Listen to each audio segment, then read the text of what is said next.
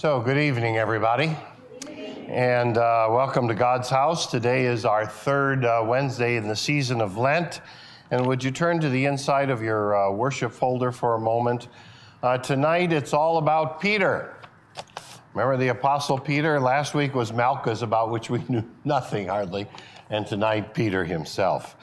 Our theme is the troubled heart of a denier. I want you to think about denying. There are several ways we can deny the Lord Jesus. So we're going to begin with hymn number 285, Chief of Sinners Though I Be. We'll sing all 5 verses. Please rise.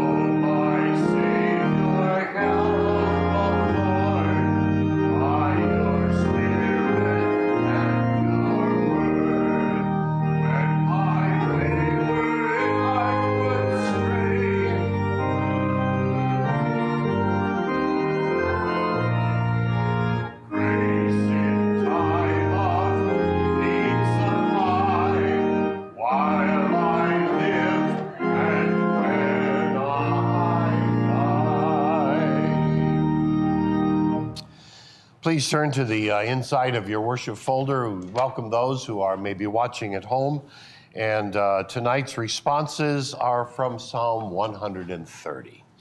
We begin our time together in the name of the Father, and of the Son, and of God the Holy Spirit. Amen. As we continue our Lenten journey, we witness Peter's denial of Jesus.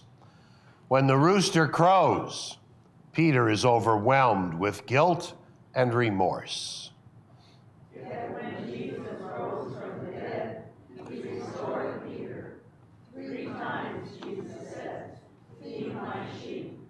Though Peter was filled with guilt, Jesus forgives him and fills Peter with grace. Out of the depths I cry to you, O Lord. O Lord, hear my voice. Let your ears be attentive to the voice of my plea for mercy. O Lord, if you should mark iniquities. O Lord, who could stand? But with you there is forgiveness, that you may be feared. I wait for the Lord, my soul waits, and in his word do I hope. My soul waits for the Lord more than watchmen wait for the morning. O Israel, hope in the Lord, for with him there is steadfast love, and with him is plenty of redemption. He will redeem Israel from all his iniquities.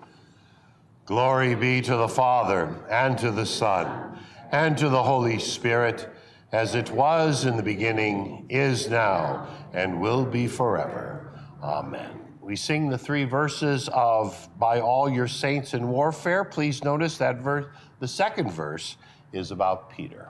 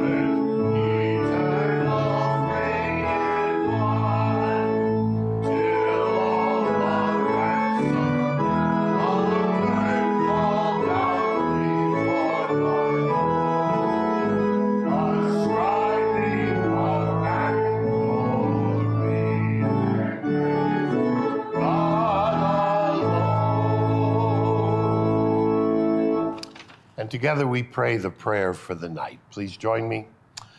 Holy God, mighty Lord, endless is your mercy and eternal is your reign. Your Son, our Lord Jesus, triumphed over sin and the grave and opened to all who believe in him the gates of everlasting life. Thank you for your grace that covers our shame and guilt. Help us to live a life of repentant joy and service. In Jesus' name, amen. Please take time to greet those around you this evening.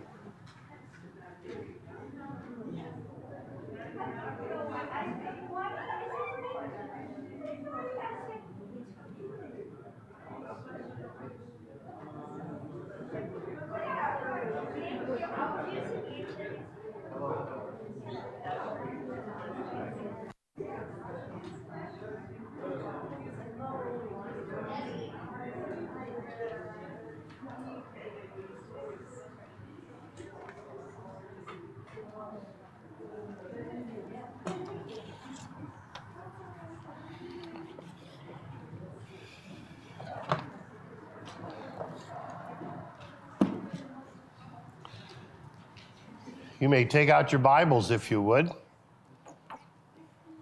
It was nice to sing that hymn on the saints. And take out your Bibles and turn to 1 Peter chapter 4. I thought since we are focusing on Peter, we should hear some of his words that he wrote later on, okay, to the church at large. So turn to page 1891. And we're going to read verses 12 through the end of the column there. All right? I'll give you a moment to get there.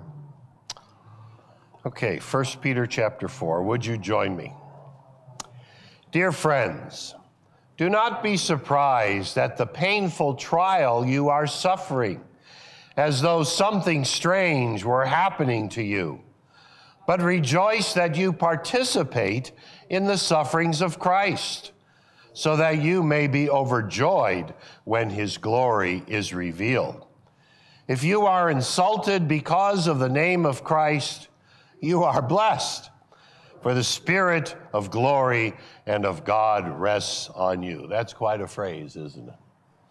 If you suffer, it should not be as a murderer or thief or any other kind of criminal, or even as a meddler. However, if you suffer as a Christian, do not be ashamed, but praise God that you bear that name. For it is time for judgment to begin with the family of God. And if it begins with us, what will the outcome be for those who do not obey the gospel of God? And if it is hard for the righteous to be saved, what will become of the ungodly and the sinner?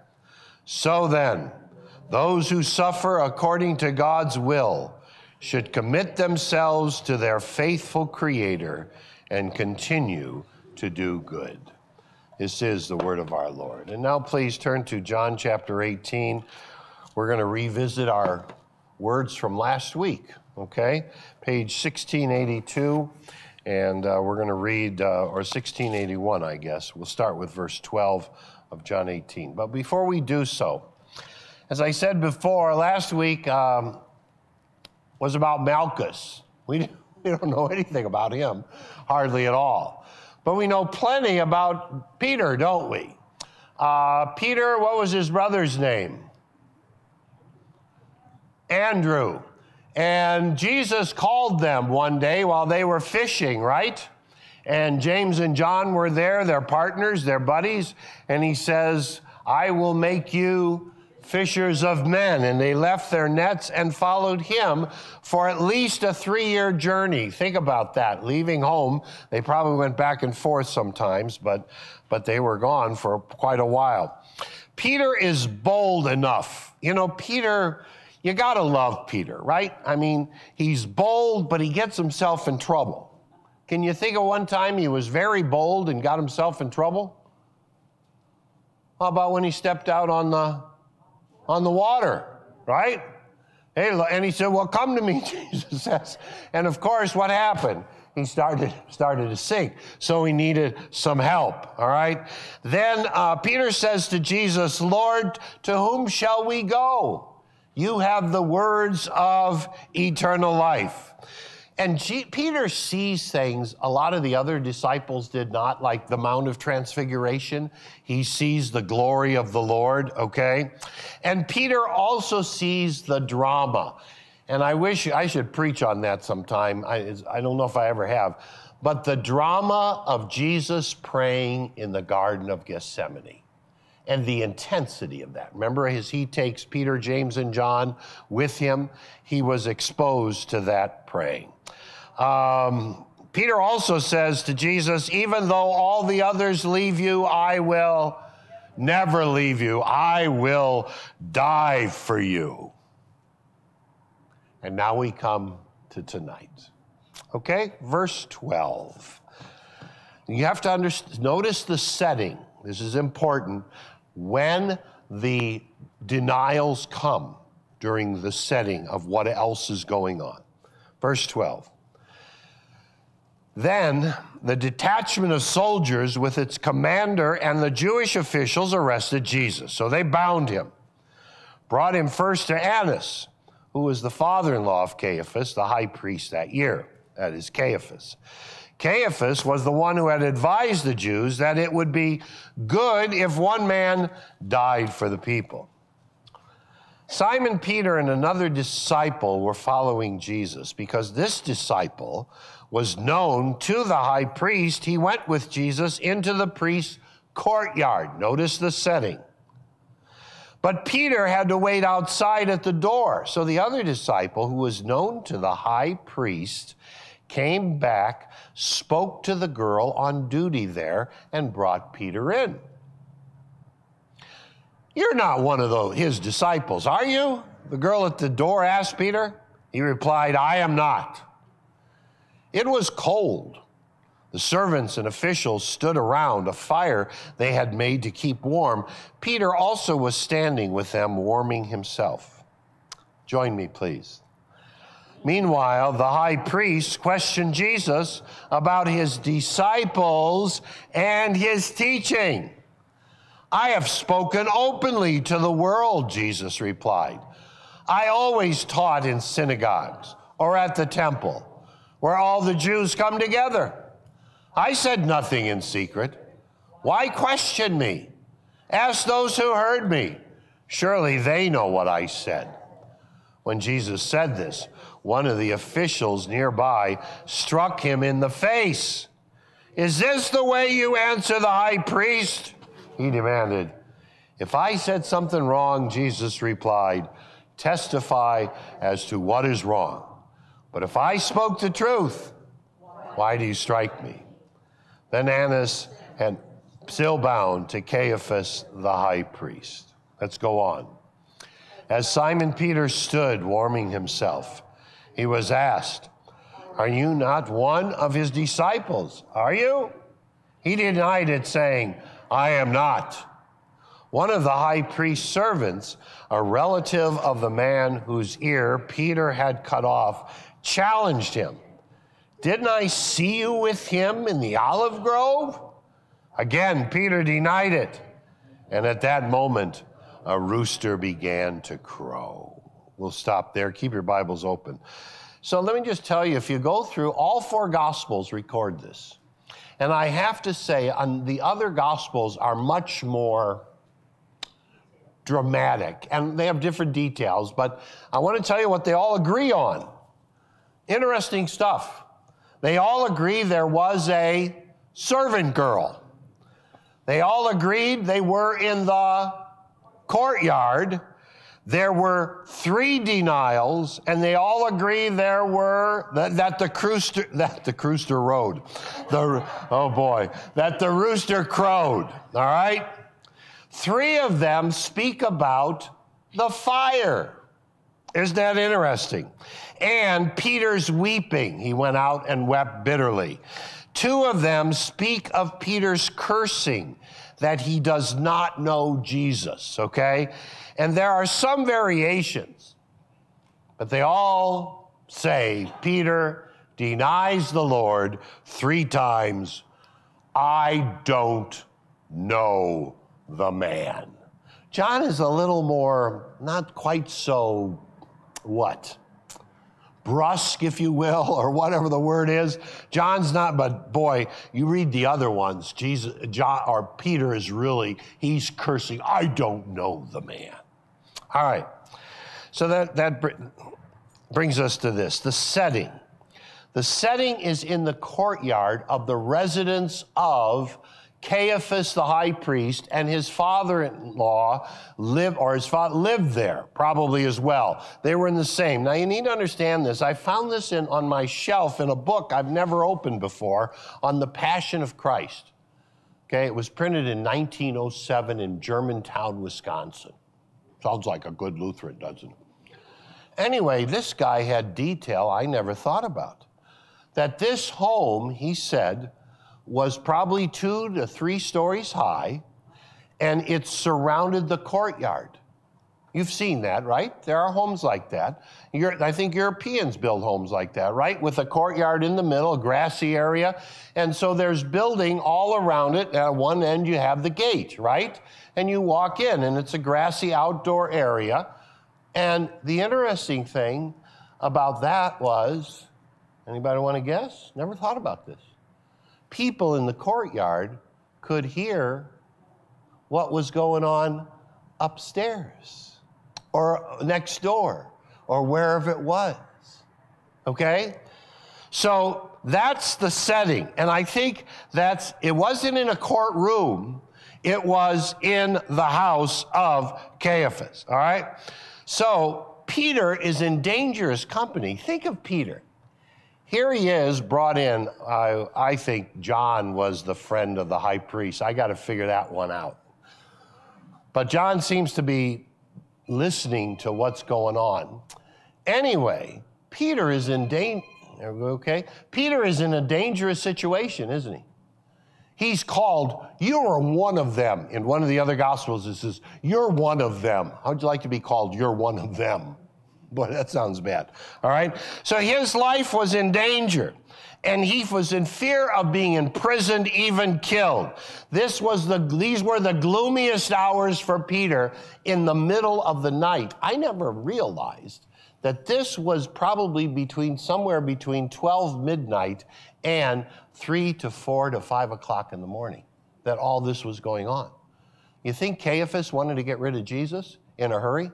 I think so, okay? So here we have, in the middle of the night, this most confidential friend of Jesus.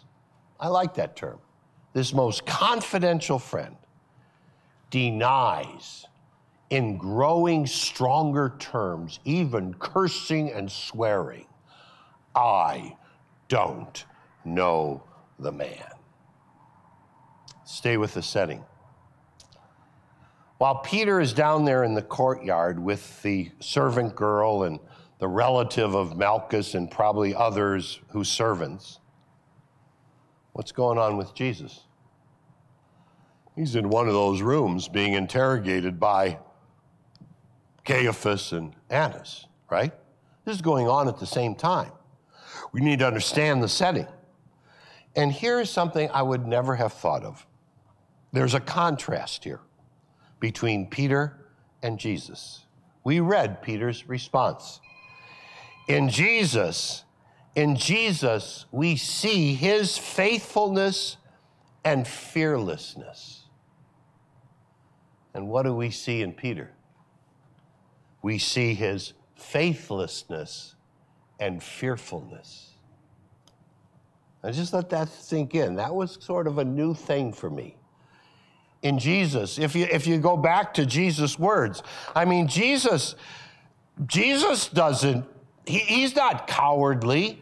He says to them, he denies nothing to Caiaphas. He says, listen, go and ask the people what I've talked about.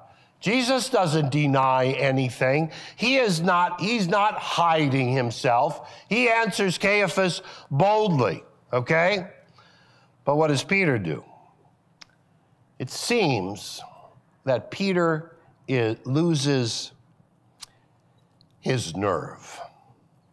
That Peter maybe comes to the point of being hopeless, thinking in his own mind, what did I get hooked up to? He's going to get killed. And this could be a useless what? Cause.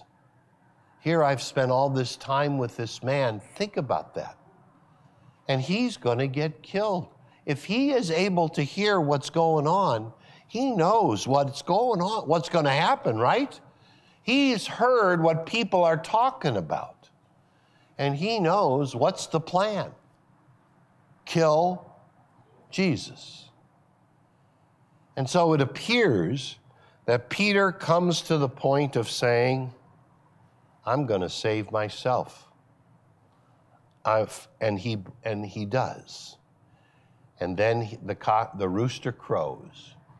And in Luke, I believe it is, you have that touching moment where Jesus is walking. Remember that? Walking probably between areas of the house. And he looks at Peter. Remember that?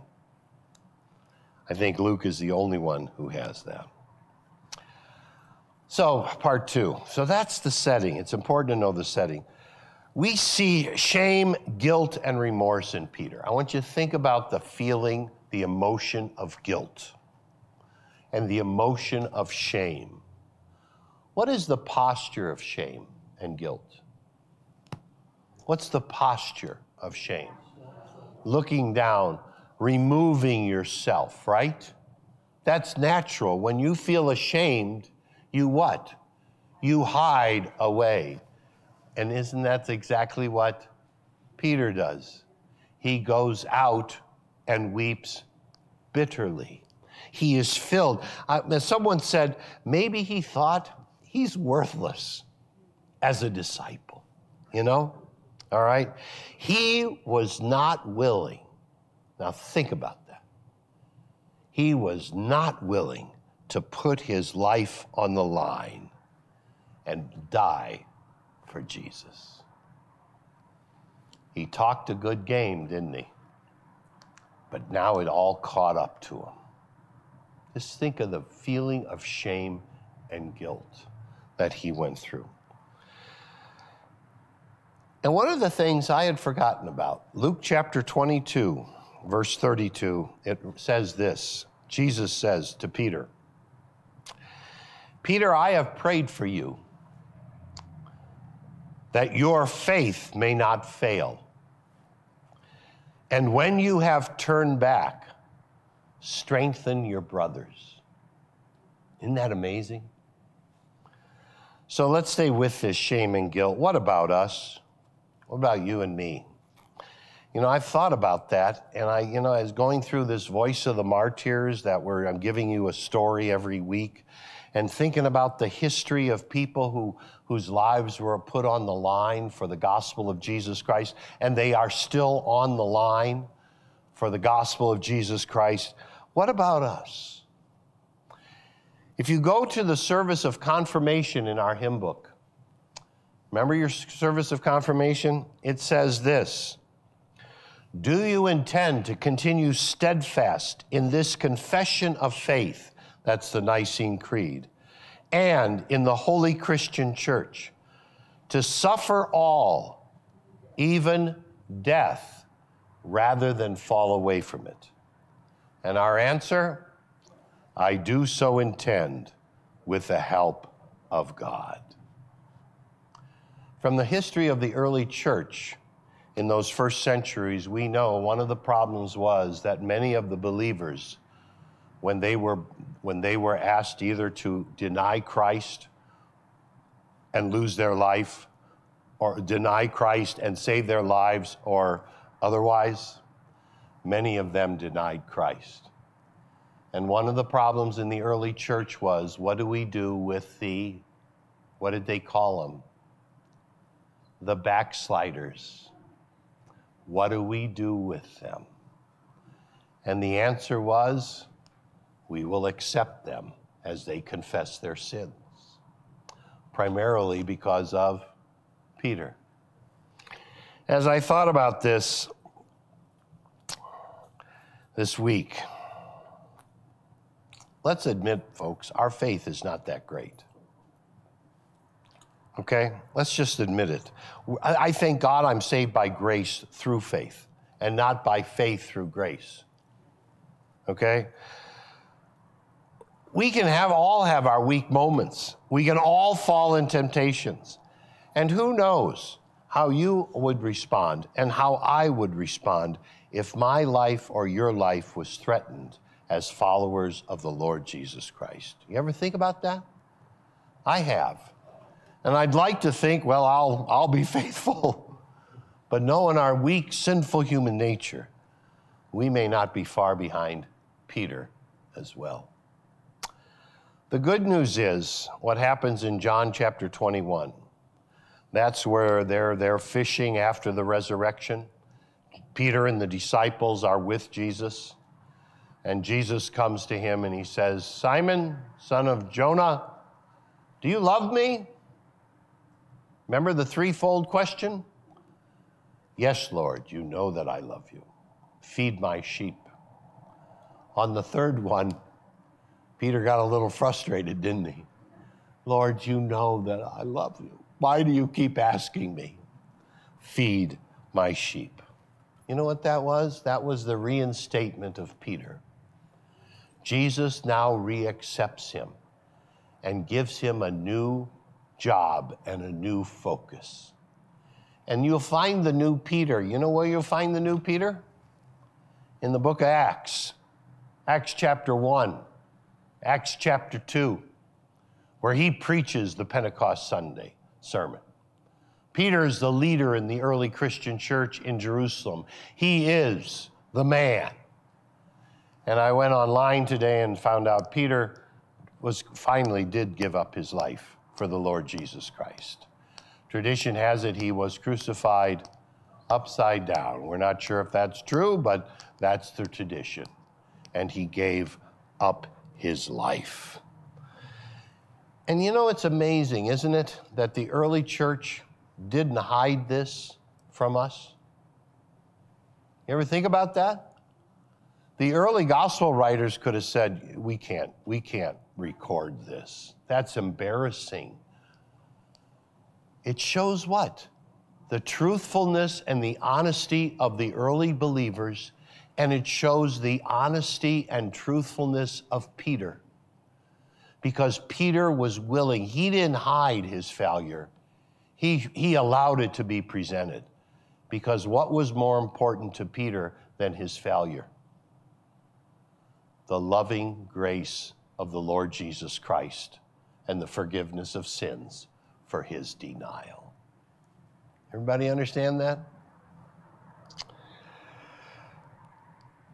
Denial takes on several forms. Denial can take on abandonment, can it? Where you just simply abandon the Lord Jesus Christ. You have nothing more to do with him and his kingdom. Denial could be giving up his teachings, giving up his teachings in the scriptures and turning it into something else. By the way, that's happening big time in many parts of America today, where Jesus will keep, but we don't want to keep his teachings. Think about that. So finally, let me say this. I love this phrase. The risen Jesus pours the balm of healing kindness into the troubled heart of a denier. Isn't that a wonderful thing? He pours the healing kindness, the balm of the healing kindness into the heart. So let me say to you, when you and I are tempted to doubt or even deny the Lord Jesus or something of that nature, we should pray this prayer. Jesus, pray for me. Pray for us sinners, now and in the hours of our trials and temptations. In Jesus' name, amen. We're going to continue with the offering of our tithes and gifts to the Lord Jesus, and then we're going to sing the hymn for the night, hymn 368, My Hope is Built on Nothing Less.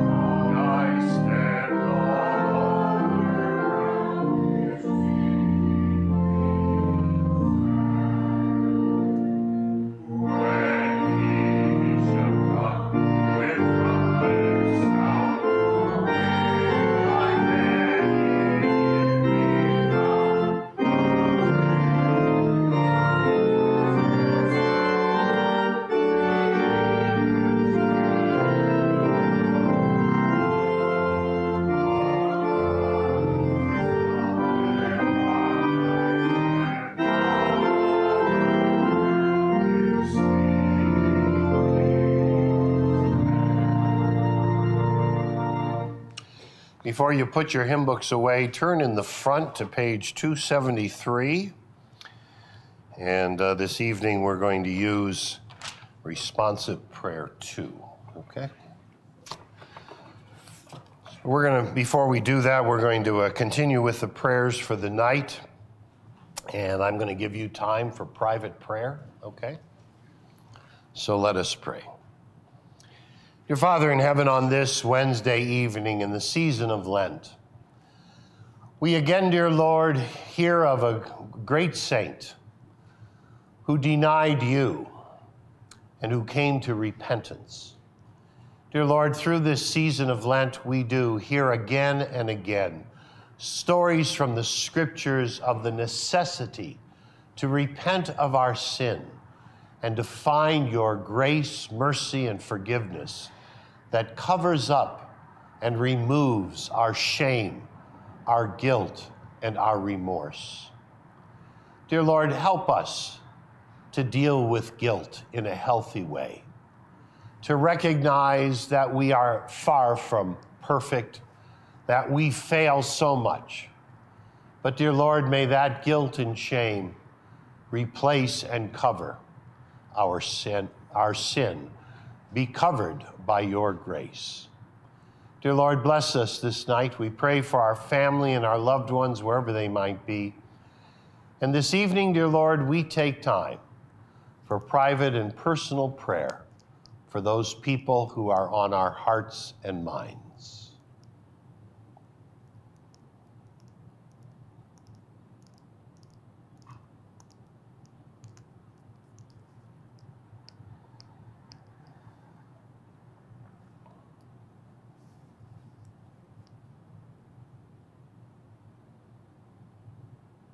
Lord, in your mercy. Secondly, dear Heavenly Father, we continue to pray for an end to the hostilities and warfare in Ukraine. Dear Lord, bring the heads of state together, not only in those countries, but around the world, to bring an end to this bloodshed. Dear Lord, be with all those whose lives are in danger, wherever they might be, and may your holy angels protect them. Lord, in your mercy. Into your hands, dear Heavenly Father, we commend all for whom we pray. We thank you for this day. We pray that you will send us more rain in the days ahead to replenish this dry land. Into your hands, we commend all for whom we pray. In Jesus' name, amen. So we will use responsive prayer 2 this night, and then later we'll rise for the closing hymn. So let us begin. Holy God, holy and most gracious Father, have mercy and hear us. Our Father, who art in heaven, hallowed be thy name. Thy kingdom come, thy will be done, on earth as it is in heaven. Give us this day our daily bread. Forgive us our trespasses, as we forgive those who trespass against us. And lead us not into temptation, but deliver us from evil. For thine is the kingdom, the power, and the glory, forever and ever. And remembering our confirmation vows, we confess together, I believe in God the Father Almighty, maker of heaven and earth, and in Jesus Christ, his only Son, our Lord, who was conceived by the Holy Spirit, born of the Virgin Mary, suffered under Pontius Pilate, was crucified, died, and was buried to hell. The third day he rose again from the dead. He ascended into heaven and sits at the right hand of God the Father Almighty. From thence he shall come to judge the living and the dead. I believe in the Holy Spirit, the holy Christian church, the communion of saints, the forgiveness of sins, the resurrection of the body, and the life everlasting. Show us your unfailing love, O Lord. May your priests be clothed with righteousness. I will grant peace in the land. Lord, keep this nation under your care. May your ways be known on earth. Your salvation among all nations. The needy will not always be forgotten. Create in me a pure heart, O God. And the Lord be with you. I'm going to pray the evening prayer this night. In fact, why don't you join me, okay? We give thanks to you, Heavenly Father, through Jesus Christ, your dear Son, that you have this day so graciously protected us. We beg you to forgive us all our sins and the wrong which we have done. By your great mercy, defend us from all the perils and dangers of this night. Into your hands we commend our bodies and souls, and all that is ours. Let your holy angels have charge of us. Let the wicked one have no power over us. Amen. And let us bless the Lord. The Lord bless us, defend us from all evil, and bring us to everlasting life. Amen. I want to invite you to stay for dinner, supper in the parish halls, but let's stand to sing a hymn we have not sung in quite a while. All praise to thee, my God, this night. Please rise. Hymn 484.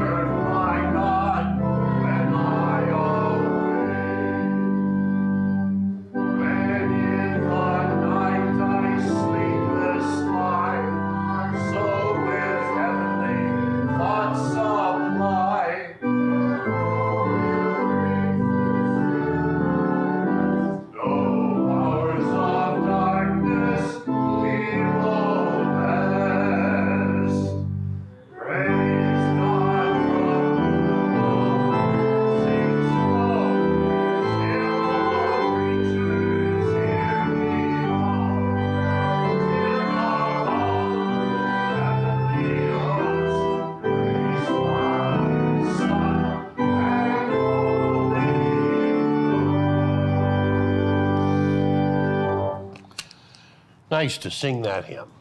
Have a good evening. Stay for dinner, and I have a story to share with you to hand out.